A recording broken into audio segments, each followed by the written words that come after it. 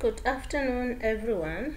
Today's topic, ureteric safety for the gynecologist, by me, Dr. Shehama, with my supervisor, Dr. Bernard. Introduction. Laparoscopic surgery has become widely accepted by surgeons as well as the patients as an effective technique to treat gynecological pathologies. However, there is an increasing number of litigations due to injuries associated with laparoscopic procedures. The reproductive and urinary tract in women are closely related anatomically and embryologically.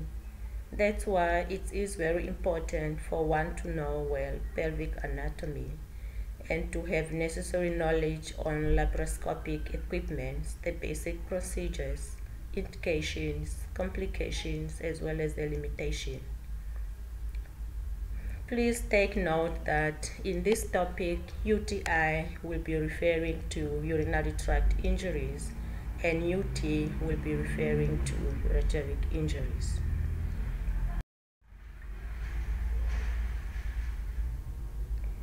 Most patients and their surgeons do prefer laparoscopic surgery compared to open surgeries due to the following benefits: better and faster recovery times, shorter hospital stay, less post-operative pain, less volume blood loss, as well as most patients prefer it for its cosmetic reasons.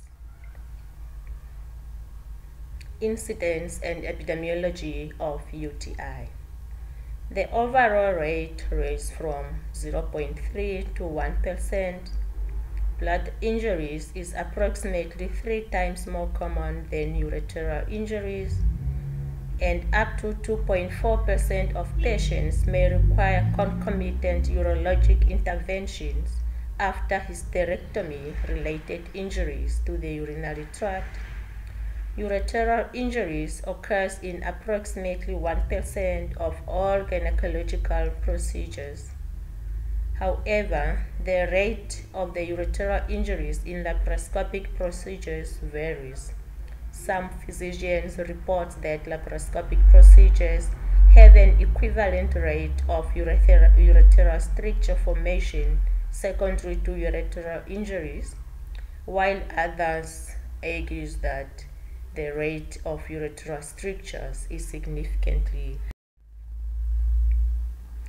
Ureteric injuries can be recognized or unrecognized. Both are significantly causes of morbidity and mortality. There was a large healthcare database study which included more than 220,000 patients, of whom underwent hysterectomy for benign indications, that reports that the injuries to the ureters was in about 0.78%, of which 62% of these cases were unrecognized ureteric injuries. Both recognized and unrecognized ureteric injuries increases the risk of serious post-operative complications such as sepsis, nephrostomy, tube placement, urinary tract fistula. However, there was no significantly increased risk of acute renal failure or death for recognized ureteral injuries. Unrecognized injuries were associated with nearly 24th increased risk of acute renal failure and about 40% increased number of deaths. The incidence may be low due to low number of laparoscopic hysterectomies being performed worldwide. Before we go into the details of this topic, let's remind ourselves about the anatomy of the ureters. Ureters are retroperitoneal structures that runs from the renal pelvis to the bladder. They are about 25 to 30 centimeters long and composed of two segments, abdominal and the pelvic segments. they lie over the psoas muscles, and the ureters enter the pelvis at the pelvic brim. They cross the pelvis from the lateral to medial and anterior to the bifurcation of the common arteries. At this point, the ureters runs just medial to the ovarian vessels, then descend into the pelvis within the retroperitoneal sheath, and then attached to the medial leaf of the uterine broad ligaments in the lateral pelvic side walls, as we can see in this picture. Lateral to the ureter is the ovarian vessels.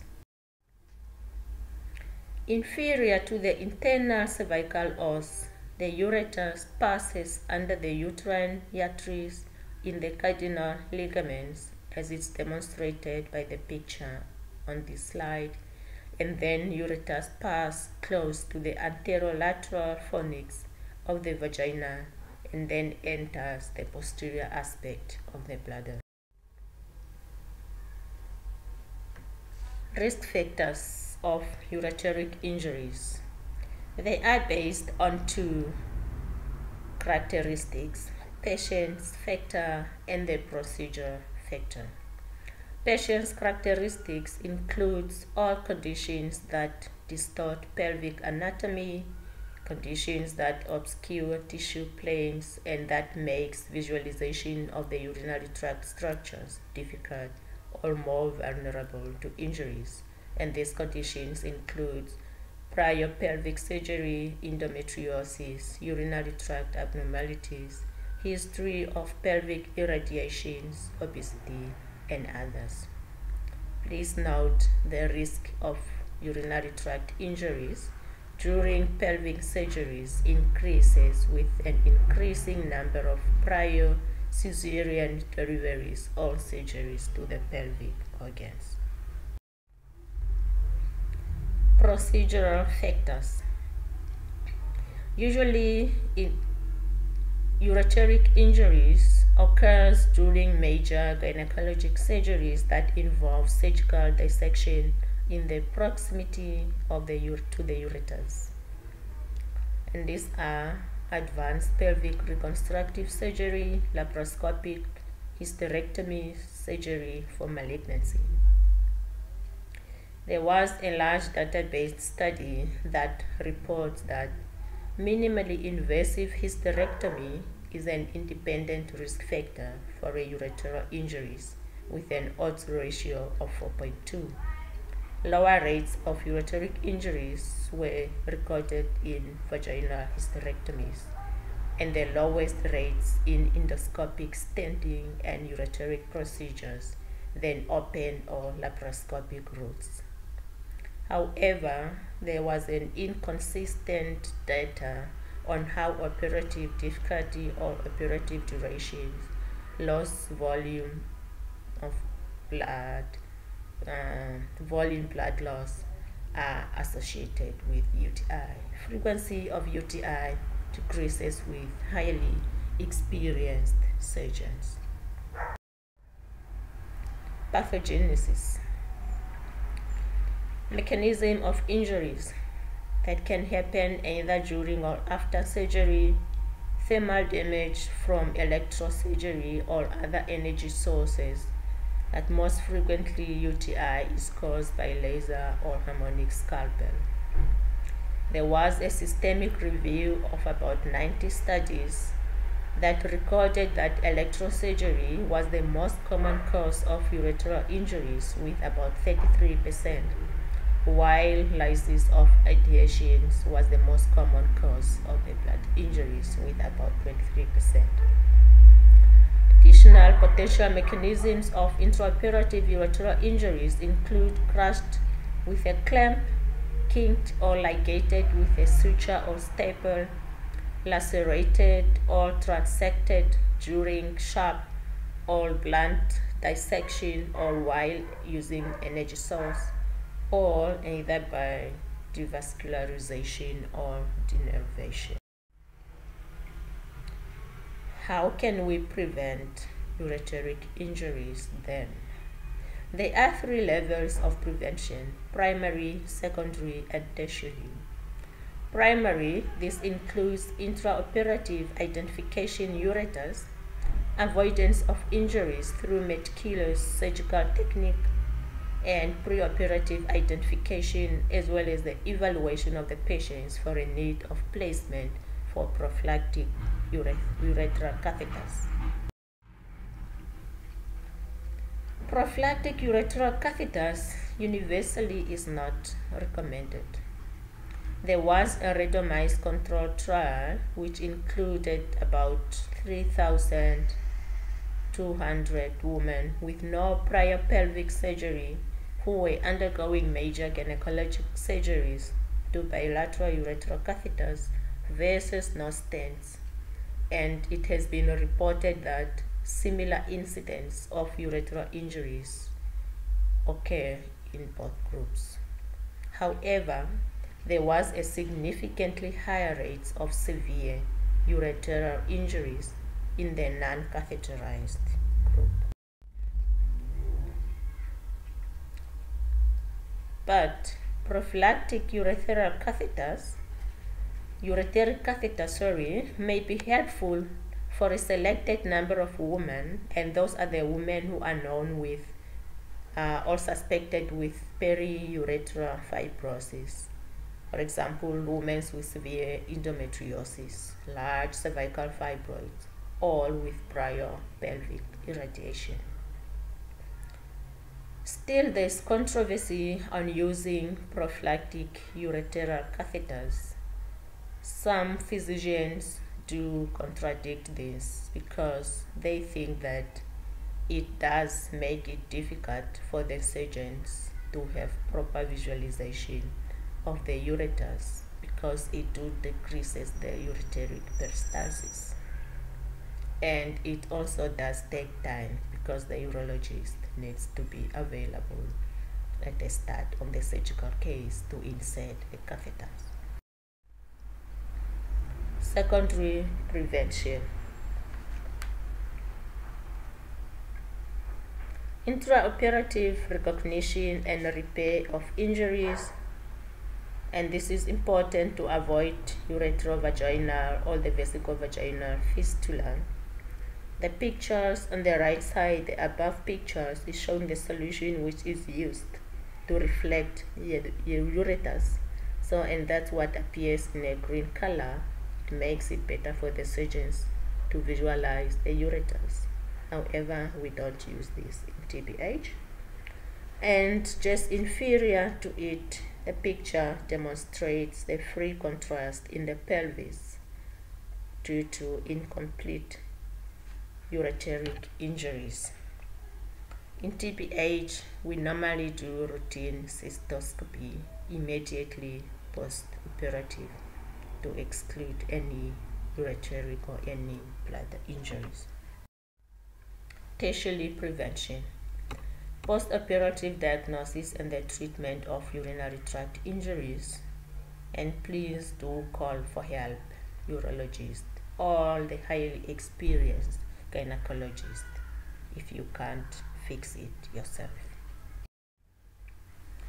Preoperative evaluation. Informed consent. Proper counseling of the patients is very important, and the proper documentation in the medical records and the consent form. Medical history needs to be known. For example, prior pelvic surgery, radiation, infection, known or suspected endometriosis, congenital anomalies of the urinary tract. This may be difficult to predict. Most likely in family history of congenital anomalies only we can suspect of it, and other images such as MRI needs to confirm this, or the CT urography.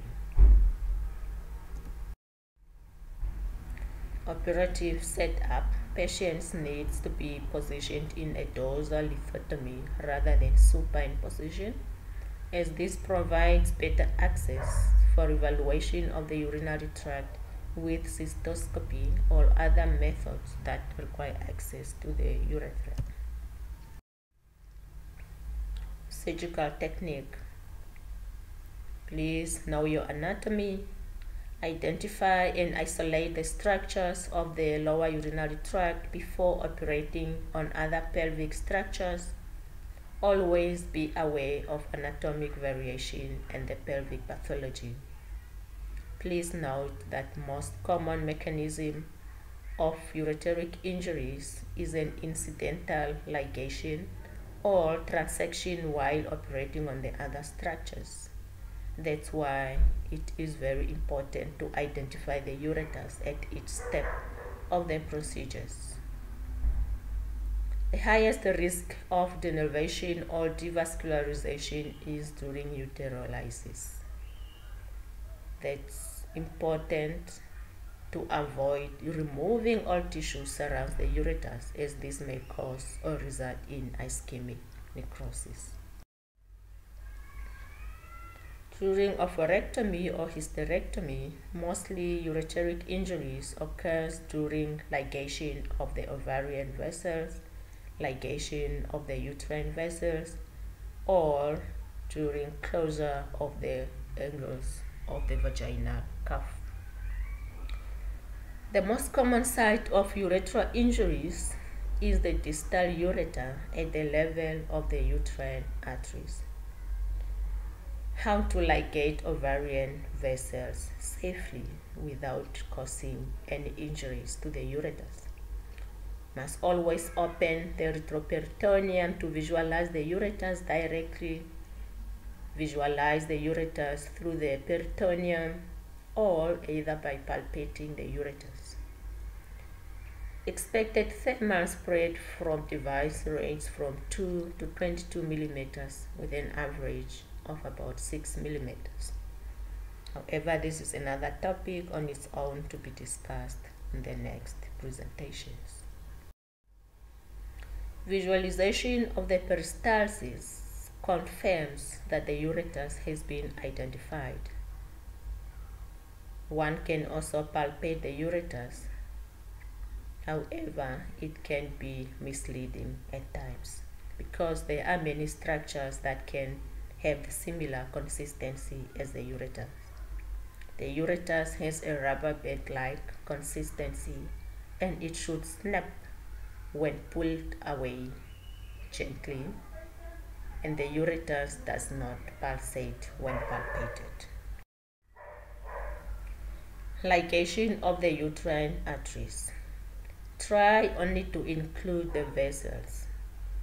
Try to mobilize the bladder from the anterior fornix and displace it inferiorly. Shift the ureters inferior to the uterine arteries.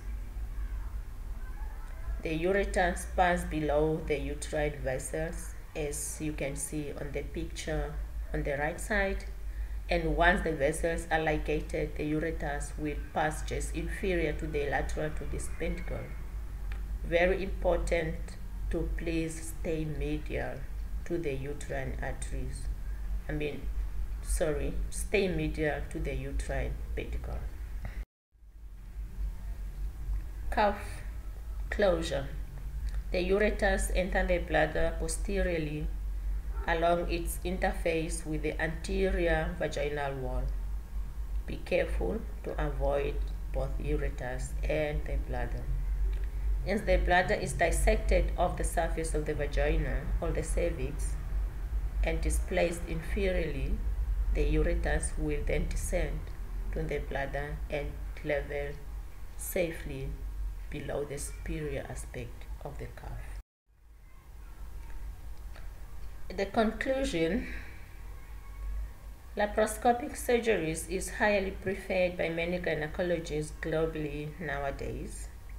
Most patients prefer laparoscopic surgeries rather than open surgeries for cosmetic reasons. But there is a higher incidence of litigation in laparoscopic procedures. Most ureteric injuries are unrecognized. and the unrecognized surgeries associated with higher morbidity and mortality than recognized ureteric injuries. Very important in prevention of ureteric injuries. Know your anatomy, have a better knowledge on the pelvic anatomy, better knowledge and skills and experience on laparoscopic procedures. My references. Thank you for taking your time for listening. Have a great weekend.